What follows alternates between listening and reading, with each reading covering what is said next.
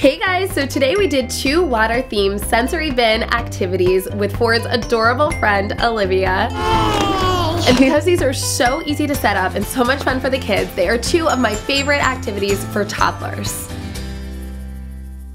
So first we did a pouring station. You'll need a large plastic bin. We actually put ours in a table that we made ourselves with PVC piping. I'm gonna make sure Brooke does the tutorial soon because I loved how it turned out. Different size pouring containers and optional liquid watercolor. All right, so once you have it set up, the kids really don't need instruction. They kind of looked at the table for a sec and then jumped right in.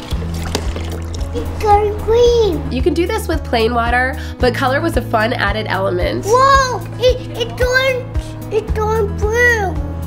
I don't know, this was just really cute for us to watch because they work together. Good job! And what seems like sort of a boring, simple task for us or for older kids is really new and exciting for a toddler and actually a really important skill for them to learn. I think they could have done this all morning had we not cut them off. Do you guys want to try the next activity? Yeah. Okay. Yeah. So next we colored some ice. Obviously you'll need ice. The kind you buy in a bag works the best. These plastic pipettes, you can actually get 100 of them for $7. And liquid watercolor, which you use to create different color cups to place around the bin. Cool. Again, this is another simple one that the kids were super into. It took them a minute to learn how the pipette works. Squeeze the top and then let it go.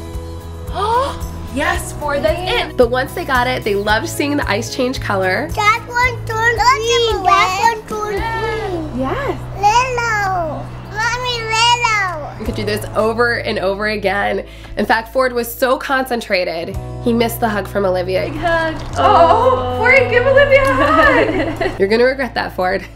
Let us know in the comments below what other activities you love to do. Thank you so much for watching. We'll see you next week. Bye.